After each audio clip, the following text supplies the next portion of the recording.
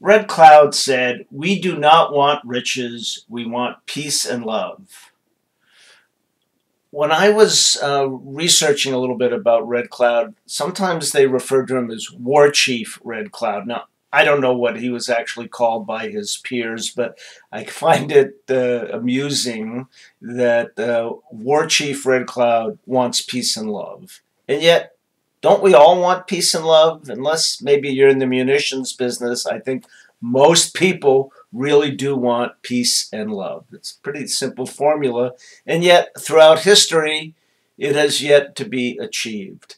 So while I certainly think we want to think global and act local and hope for peace and love to be an integral part of all our lives, I think really you need to start with you and bring peace and love to you.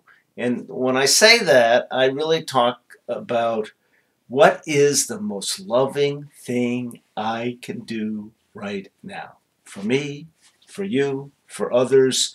I think having that in the forefront of your thoughts, what's the most loving thing, and probably what's the most peaceful thing I could do. I mean, if there's going to be change, it really does need to start with each of us. And while we can hope that others manage it, I really do think we have control over one. And I think the one that we have control over is the one that we ought to begin to make that movement. And hopefully others will make that movement. But let the peace and love begin with each of us.